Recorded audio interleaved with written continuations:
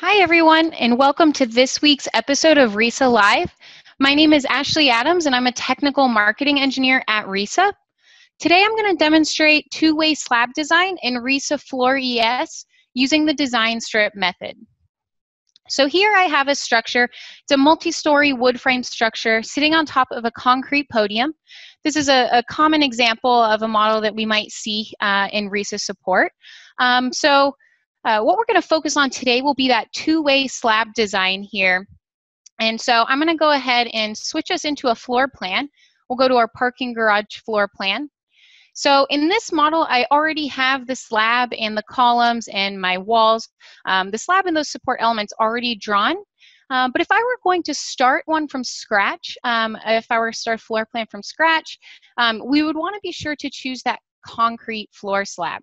So that's going to put us in that RISAFloor ES mode, and we'll get that RISA floor slab or concrete floor slab. And then down here, I can choose the default area load. In this instance, it would be the garage area load, and then our reinforced concrete slab type. And then we have an option here between a couple different design methods. So we can use the design strips or the user-defined method. In this video, we're going to go over the design strips method. If you're interested in learning more about the user-defined method, we do have another great video here on our YouTube channel that walks you through that process as well. So I highly recommend referencing that video to learn a little bit more about that. So today we'll just be looking at the design strips. So I already have my floor defined here, and we can go into our floor spreadsheet. We can see that we've got our parking garage and then the design strip method here specified. If you begin creating your model and you decide that down the line if you want to switch to the user-defined method, you always have that option as well. And we also can switch into our slab definition spreadsheet here to view the slabs that we're going to be working with here. In this case, we've got a semi-rigid slab. We're going to define this slab based on a 16-inch thickness with a 4,000 normal weight concrete. And so the program's going to actually calculate the stiffness of this diaphragm based on those properties here. So that's the slab that we have defined in our slab definition spreadsheet, and we can confirm that our slab is in fact semi-rigid here by our slab spreadsheet. So we can see that semi-rigid definition there as well. So the model that I have here, we've already got all of our support lines drawn. What we want to do before we start drawing some support lines is actually come into our reinforced slab design rules. So we're going to set up our design rules here, and since we're using the design strip method, we'll look at this north-south rebar as well as this east-west rebar. I could set up my design rules here in the spreadsheet by clicking in these cells, and then I can also click on this tab here, and we could specify all of our variables this way. However, I usually like to press this little red arrow here. And I like to edit in this dialog. It's a little bit more user-friendly, and I like the graphical interface. So to set up our design rules, to be able to use the design strip method here in the program, I'm going to specify the top cover and the bottom cover for my slab. And I'm also going to explicitly state that I want, let's say, number 5s to be my reinforcement for this slab here. And the minimum and maximum spacings, I can change these, but essentially the program is going to optimize the reinforcement, and it's going to find the spacing to be able to optimize that reinforcement for you. There is the max bending check here, so I do have the option if I want to maybe set this to 0.9. I have that option available to me. I can also switch in here into this deflection tab, and I can specify the ratio, or I can set a specific deflection dimension here as well. And I can even choose from a variety of load categories. So this would be good to set your deflection limitations, and the program will also optimize the reinforcement based on those deflection ratios. So I'm going to go ahead and choose OK. We can see that my changes that I made in that dialog updated my spreadsheet here. I can also come in and I can make a few changes to, let's say, my east-west rebar here. Maybe we'll do number 6s for the east-west. And so now that we've got the design rules set up for our reinforcement, we'll go ahead and start drawing some support lines.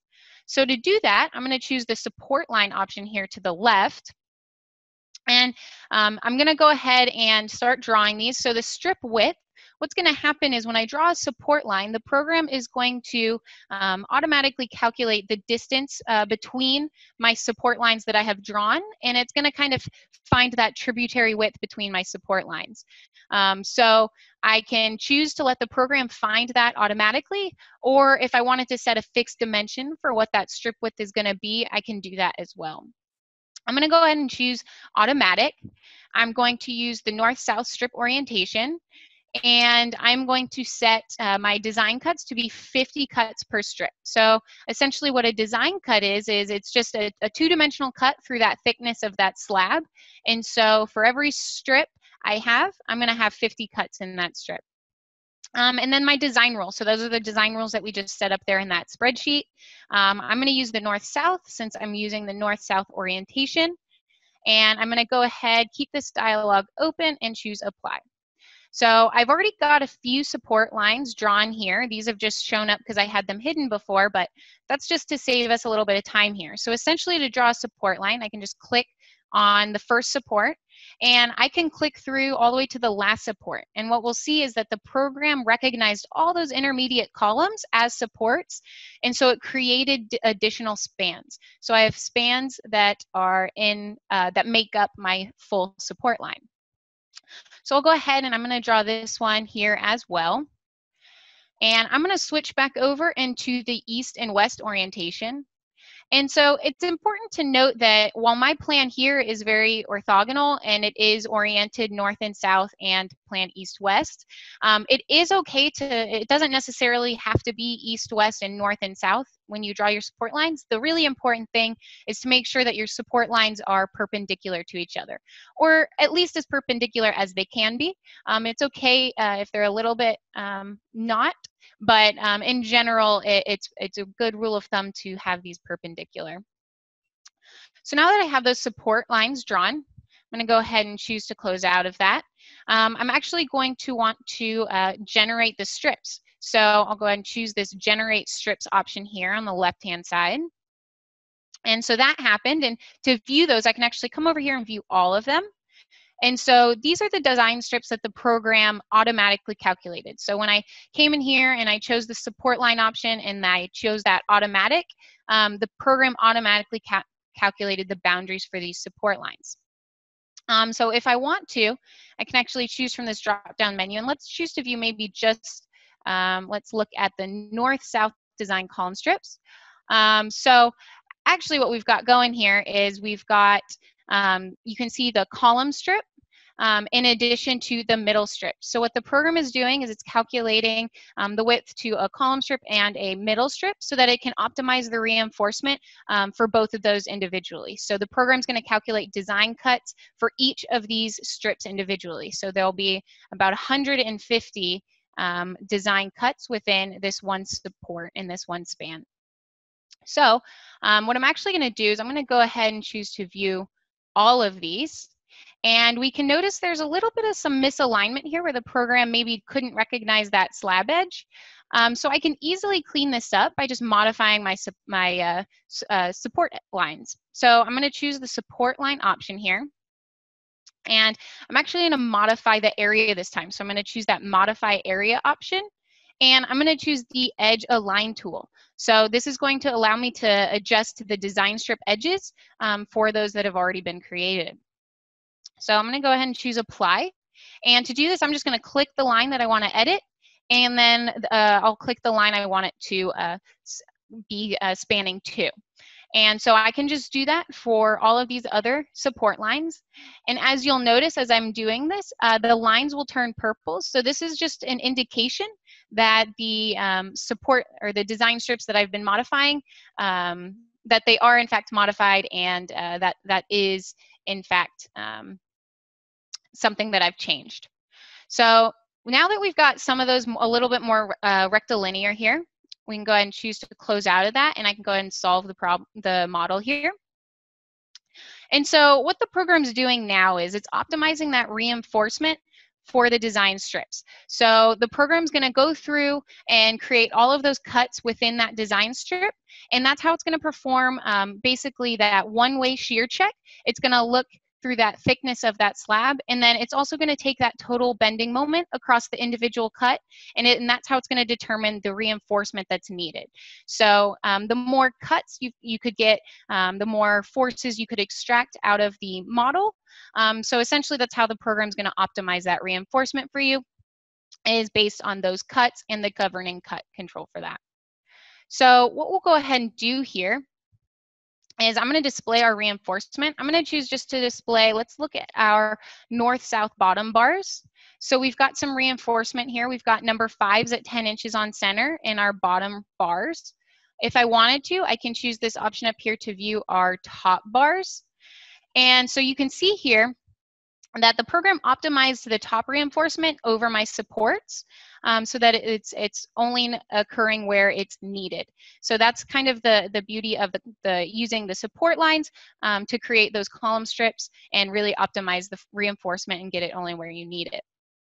I do have the option up here too. If I wanted to, I could view all bars. It's a little messy though. It's a little, maybe you have to zoom in to really see what you want. So I usually like to look at one at a time. You could view the total bars for the north and south as well. If you want to learn a little bit more about this reinforcement, maybe you want to view it another way, what we can actually do is if we go ahead and view our support lines again, I can choose this detail report option. So if I come in here, I'm going to select detail report, and I am going to select my support line. And now I have a detail report for that full support line that I drew. And so we can see here the shear and moment diagrams, and it's broken up in between the individual spans. We can see where we have the positive moment, where that top reinforcement was required. So this is for that total design strip.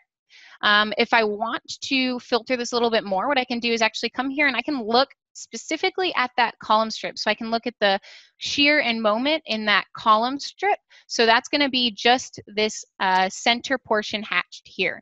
So these are where these design cuts are occurring, in that little center portion. So we can scroll down and we can see the diagram for the reinforcements that's being provided, where we have the positive bending moment.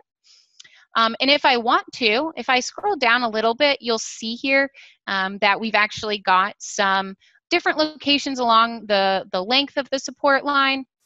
But we also have here where we have a governing cut. So this is what I was saying, whenever the program's going to go through, create those 50 cuts, it's going to look at each individual cut, and it is going to optimize the reinforcement based on the governing location. So what we can do here is if I want to learn more about maybe one of those specific design cuts, I can choose this cut option up here. So I'm going to select cut. And now I can choose to view the forces for the column strip. I can choose the middle strip to the right or to the left of the strip that I'm looking at. And then I can choose which span I want to view along the full length. So if we maybe want to take a look at span 3, and then I can choose the cut here. So this is the 1 through 50. I'm going to choose to look at maybe just, we can look at the first cut, and we'll see that we've got both that top and bottom reinforcement required, and then as well as all of the code checks associated with that. If I maybe scroll down here and maybe choose a cut that's at the mid span, maybe it's the 20th cut, you'll see that we don't have that required reinforcement in the top anymore. So that's a really good way to go through and try and understand the results for your reinforcement. If you're interested in maybe taking a look at it in a spreadsheet format, we have that option for you as well here on the results toolbar. All you have to do is actually just choose that slab results rebar spreadsheet.